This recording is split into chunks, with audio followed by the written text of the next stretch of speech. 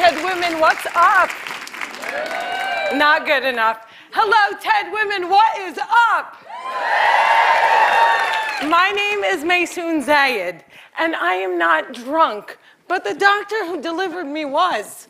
He cut my mom 6 different times in 6 different directions, suffocating poor little me in the process.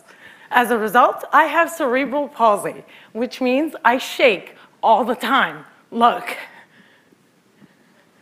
It's exhausting. I'm like Shakira meets Muhammad Ali. CP is not genetic. It's not a birth defect. You can't catch it. No one put a curse on my mother's uterus, and I didn't get it because my parents are first cousins, which they are. It only happens from accidents, like what happened to me on my birthday. Now, I must warn you, I'm not inspirational. And I don't want anyone in this room to feel bad for me, because at some point in your life, you have dreamt of being disabled. Come on a journey with me. It's Christmas Eve. You're at the mall. You're driving around in circles looking for parking. And what do you see? 16 empty handicap spaces.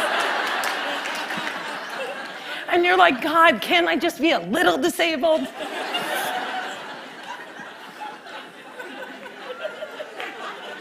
Also, I gotta tell you, I got 99 problems and palsy is just one.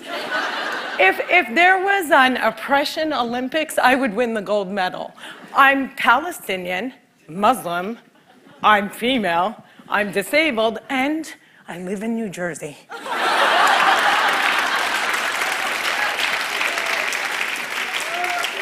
If you don't feel better about yourself, maybe you should. Cliffside Park, New Jersey is my hometown. I have always loved the fact that my hood and my affliction share the same initials. I also love the fact that if I wanted to walk from my house to New York City, I could. A lot of people with CP don't walk. But my parents didn't believe in can't. My father's mantra was, you can do it. Yes, you can. So, if my 3 older sisters were mopping, I was mopping. If my 3 older sisters went to public school, my parents would sue the school system and guarantee that I went too. And if we didn't all get A's, we all got my mother's slipper. My father taught me how I walk when I was 5 years old by placing my heels on his feet and just walking. Another tactic that he used is he would dangle a dollar bill in front of me and have me chase it. My inner stripper was very strong, and by the first day of kindergarten, I was walking like a champ who had been punched 1 too many times. Growing up, there were only 6 Arabs in my town, and they were all my family. Now there are 20 Arabs in town, and they are still all my family. I don't think anyone even noticed we weren't Italian.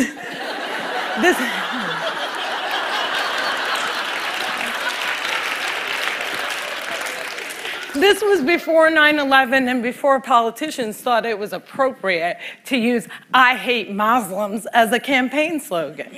The people that I grew up with had no problem with my faith. They did, however, seem very concerned that I would starve to death during Ramadan. I would explain to them that I have enough fat to live off of for 3 whole months, so fasting from sunrise to sunset is a piece of cake. I have tap danced on Broadway. Yeah, on Broadway. It's crazy. My parents couldn't afford physical therapy, so they sent me to dancing school. I learned how to dance in heels, which means I can walk in heels. And I'm from Jersey, and we are really concerned with being chic. So if my friends wore heels, so did I. And when my friends went and spent their summer vacations on the Jersey Shore, I did not. I spent my summers in a war zone because my parents were afraid that if we didn't go back to Palestine every single summer, we'd grow up to be Madonna.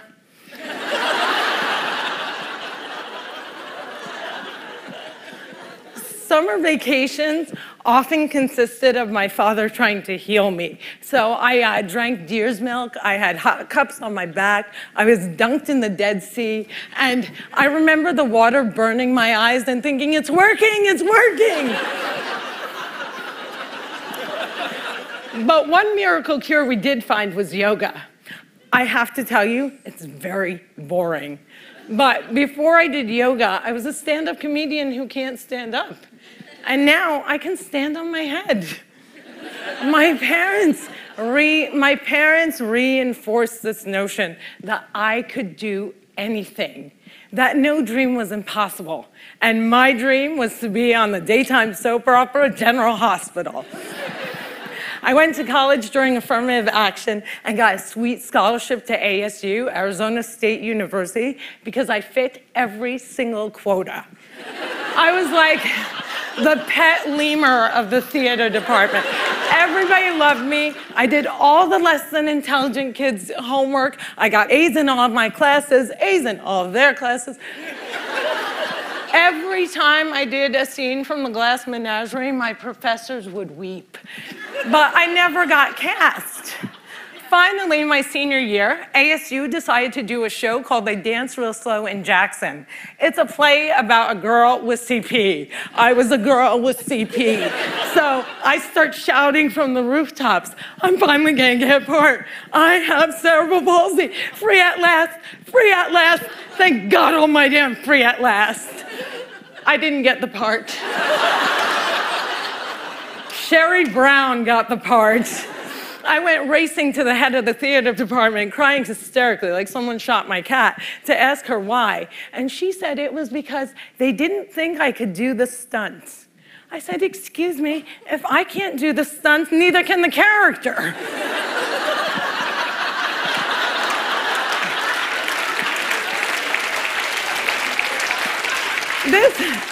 This was a part that I was literally born to play, and they gave it to a non-palsy actress. College was imitating life.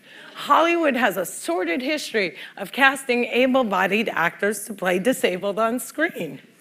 Upon graduating, I moved back home, and my first acting gig was as an extra on a daytime soap opera. My dream was coming true. And I knew that I would be promoted from diner to wacky best friend in no time. But instead, I remained a glorified piece of furniture that you could only recognize from the back of my head. And it became clear to me that casting directors didn't hire fluffy ethnic disabled actors. They only hired perfect people. But there were exceptions to the rule. I grew up watching Whoopi Goldberg, Roseanne Barr, Ellen, and all these women had one thing in common. They were comedians. So I became a comic.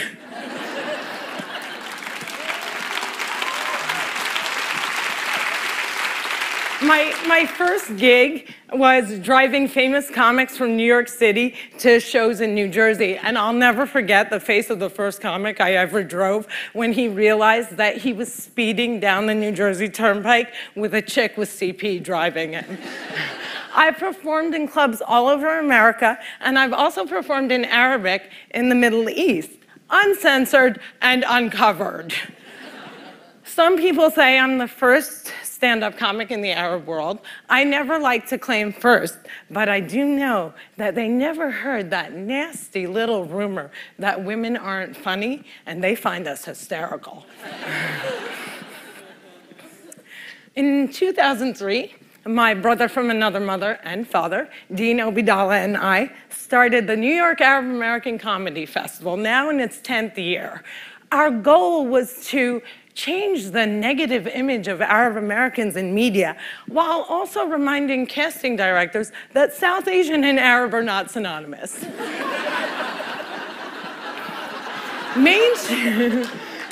Mainstreaming Arabs was much, much easier than conquering the challenge against the stigma against disability. My big break came in 2010. I was invited to be a guest on the cable news show Countdown with Keith Olbermann. I walked in looking like I was going to the prom, and they shuffle me into a studio and seat me on a spinning rolling chair. So I looked at the stage manager and I'm like, excuse me, can I have another chair? And she looked at me and she went, 5, 4, 3, 2, and we were live, right? So I had to grip onto the anchor's desk so that I wouldn't roll off the screen during the segment. And when the interview was over, I was livid. I had finally gotten my chance and I blew it. And I knew I would never get invited back. But not only did Mr. Oberman invite me back, he made me a full-time contributor and he taped down my chair.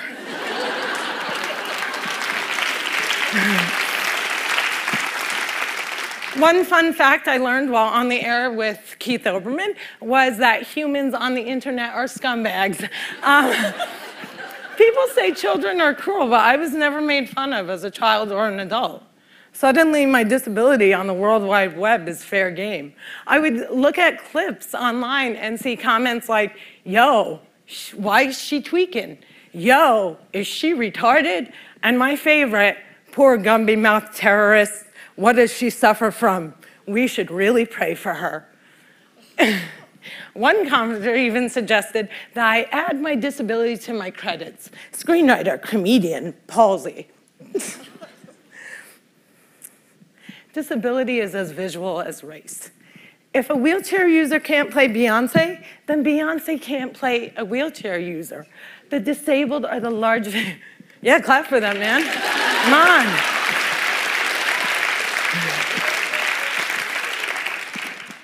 People with disabilities are the largest minority in the world, and we are the most underrepresented in entertainment. The doctor said that I wouldn't walk, but I am here in front of you. However, if I grew up with social media, I don't think I would be.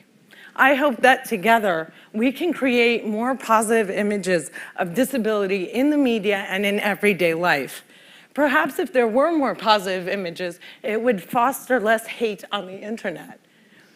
Or maybe not. Maybe it still takes a village to teach our children well. My crooked journey has taken me to some very spectacular places.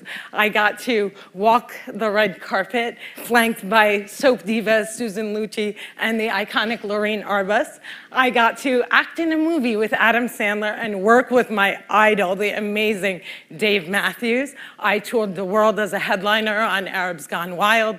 I was a delegate representing the great state of New Jersey at the 2008 DNC, and I founded Maysoon's Kids, a charity that hopes to give Palestinian refugee children a sliver of the chance my parents gave me. But the one moment that stands out the most was when I got, before this moment,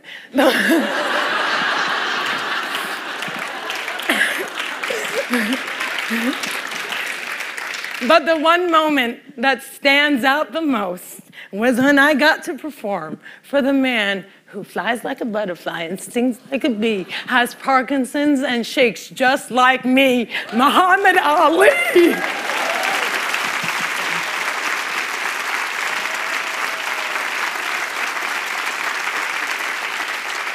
It was the only time that my father ever saw me perform live, and I dedicate this talk to his memory. Allah yarhamak yaba. My name is Maysoon Zayid, and if I can, you can.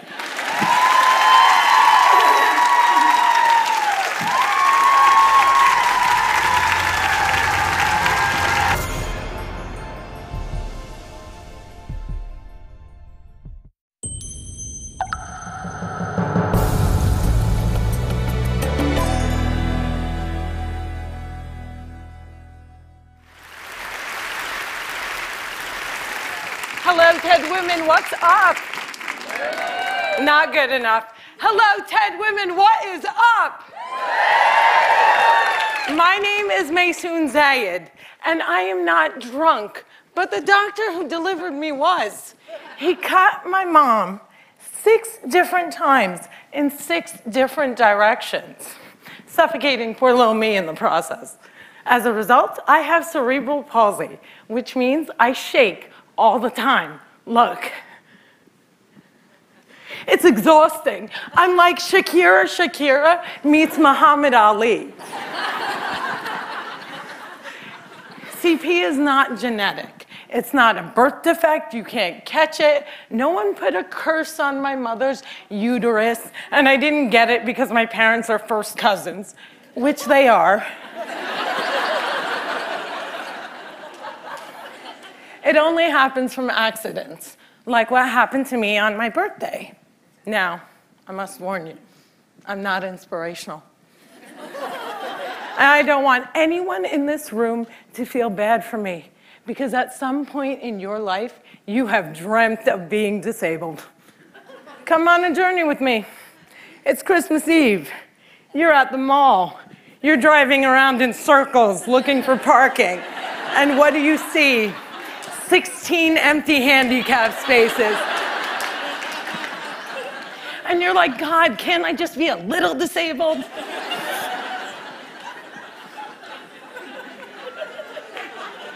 Also, I gotta tell you, I got 99 problems and palsy is just one. If there was an oppression Olympics, I would win the gold medal. I'm Palestinian, Muslim, I'm female, I'm disabled, and I live in New Jersey.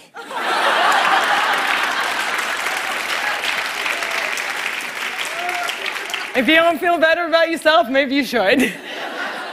Cliffside Park, New Jersey is my hometown. I spent my summers in a war zone because my parents were afraid that if we didn't go back to Palestine every single summer, we'd grow up to be Madonna.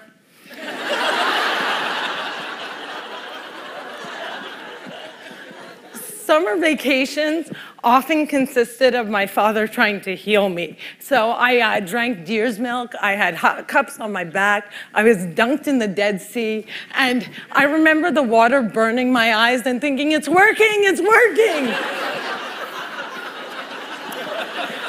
But one miracle cure we did find was yoga. I have to tell you, it's very boring.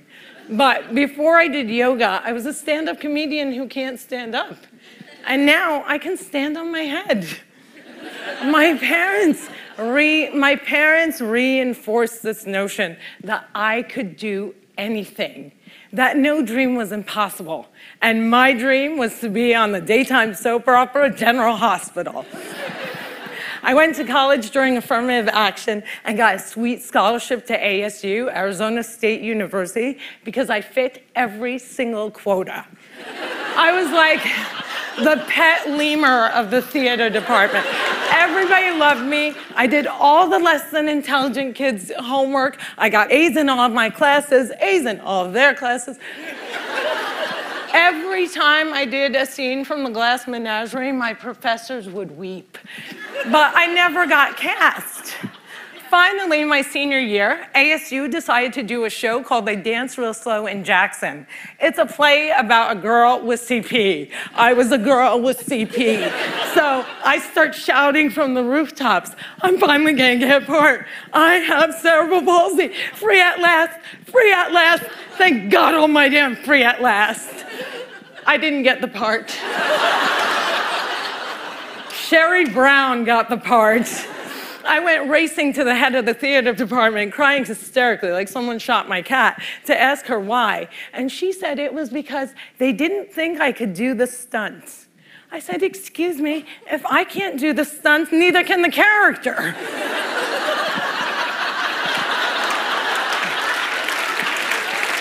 Against the stigma against disability. My big break came in 2010. I was invited to be a guest on the cable news show Countdown with Keith Olbermann. I walked in looking like I was going to the prom, and they shuffle me into a studio and seat me on a spinning rolling chair. So I looked at the stage manager and I'm like, excuse me, can I have another chair? And she looked at me and she went, 5, 4, 3, 2, and we were live, right? So I had to grip onto the anchor's desk so that I wouldn't roll off the screen during the segment. And when the interview was over, I was livid. I had finally gotten my chance and I blew it. And I knew I would never get invited back. But not only did Mr. Olbermann invite me back, he made me a full-time contributor and he taped down my chair.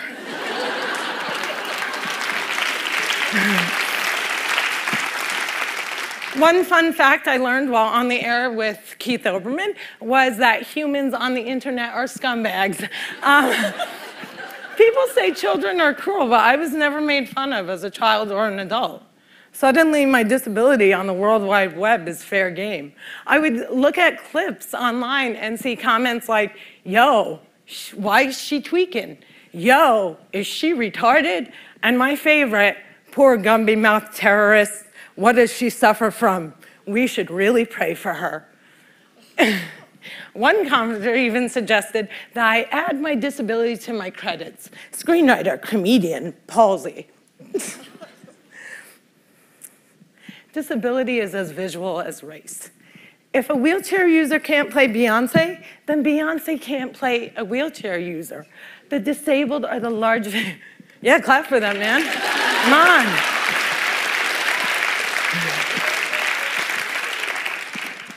People with disabilities are the largest minority in the world, and we are the most underrepresented in entertainment. The doctor said that I wouldn't walk, but I am here in front of you. However, if I grew up with social media, I don't think I would be. I hope that together we can create more positive images of disability in the media. This was a part that I was literally born to play, and they gave it to a non-palsy actress. College was imitating life. Hollywood has a sordid history of casting able-bodied actors to play disabled on screen. Upon graduating, I moved back home, and my first acting gig was as an extra on a daytime soap opera. My dream was coming true, and I knew that I would be promoted from diner to wacky best friend in no time. But instead, I remained a glorified piece of furniture that you could only recognize from the back of my head. And it became clear to me that casting directors didn't hire fluffy, ethnic, disabled actors. They only hired perfect people, but there were exceptions to the rule. I grew up watching Whoopi Goldberg, Roseanne Barr, Ellen, and all these women had one thing in common. They were comedians. So I became a comic.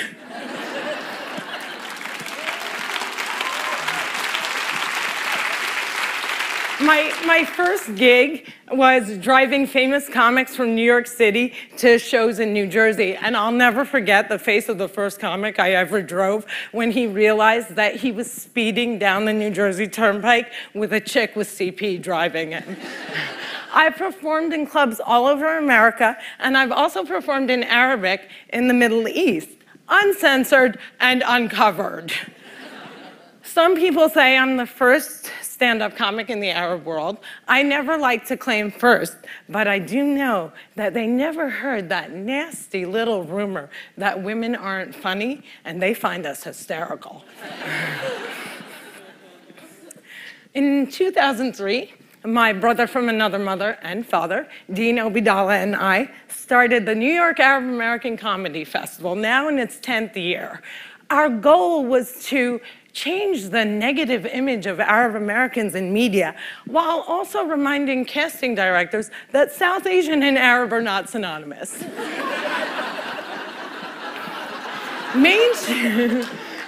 Mainstreaming Arabs was much, much easier than conquering the challenge. Loved the fact that my hood and my affliction share the same initials. I also love the fact that if I wanted to walk from my house to New York City, I could. A lot of people with CP don't walk, but my parents didn't believe in can't. My father's mantra was, you can do it. Yes, you can.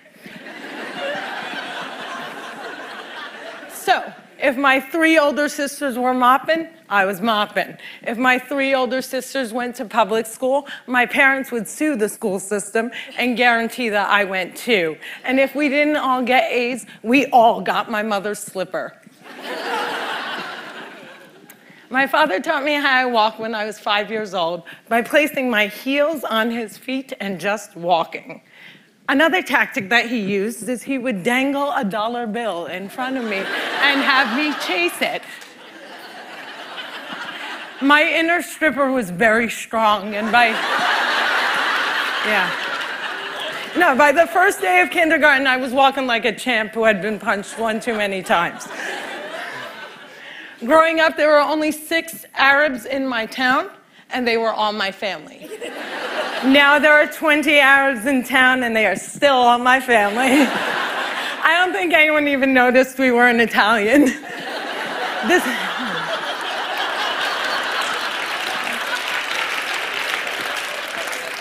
This was before 9/11 and before politicians thought it was appropriate to use "I hate Muslims" as a campaign slogan. The people that I grew up with had no problem with my faith. They did, however, seem very concerned that I would starve to death during Ramadan. I would explain to them that I have enough fat to live off of for 3 whole months, so fasting from sunrise to sunset is a piece of cake. I have tap danced on Broadway. Yeah, on Broadway. It's crazy. My parents couldn't afford physical therapy, so they sent me to dancing school. I learned how to dance in heels, which means I can walk in heels. And I'm from Jersey, and we are really concerned with being chic. So if my friends wore heels, so did I. And when my friends went and spent their summer vacations on the Jersey Shore, I did not.